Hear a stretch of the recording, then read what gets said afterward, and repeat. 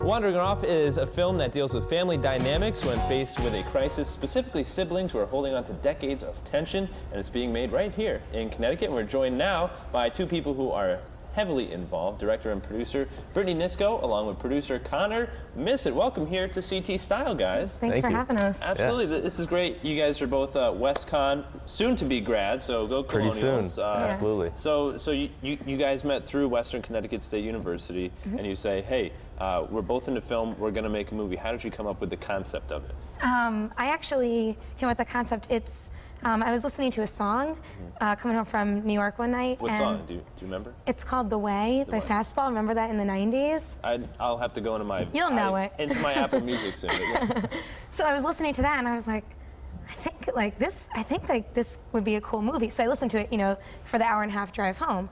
On repeat. Just on repeat, wow. Okay. Yeah, and then I was like, I'm gonna make a movie out of it, and it kind of turned into this. Now, did you contact the artist and say, hey, I did. Yeah? And I said it's inspired by, you know, where the movie has gone now is not it's not totally where the song is, but it was the inspiration behind it. So tell us about sort of the plot of the movie, if you will, as the producer, Connor.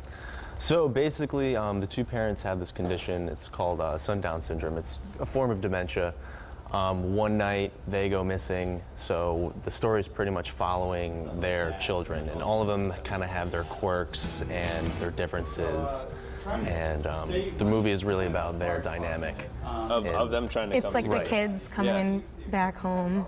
And can you give us a little spoiler alert? Do they seem to come together and make amends and work things out, or the kids do. The parents are not going to tell you what happens to them, but... Cliffhanger. Yeah, we can't give it all away. Yeah, exactly. Well, it's cool that you're able to produce a movie locally here. Do you have your spots picked out, your shoot locations? Yeah, actually, where we did the test shoot, you know, after we had filmed there, the people who own the house, who I've known for years, they texted me that night and they go, do you want to film a movie here? And I was like, yeah. Yeah, why not? Yeah, we do. Cool. So we got that, and there's other locations we have to go to, and almost all of them are locked down now. So how long do you think it'll take to actually produce Soup to Nut, the whole bit? We go into production August 17th. Connor's like 18 years, I don't know. Yeah, we go into production August 17th, and we're filming for 3 weeks. Wow.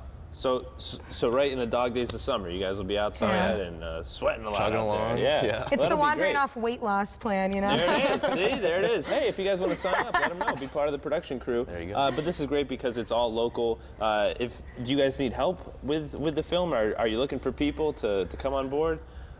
Yeah. Sort of, kind of, maybe? We can get. Yeah? All right. Well, make sure you guys, first, of course, support their Kickstarter. You guys can check it out. Just search for Wandering Off on Kickstarter. And they're looking for $50,000 by May 31st. Yeah. So hopefully you guys can help them raise that money. But also, people can find you on social media. We're everywhere on Facebook, Twitter, Instagram. We have a website. You know, it's everywhere you need to be these days. Very good.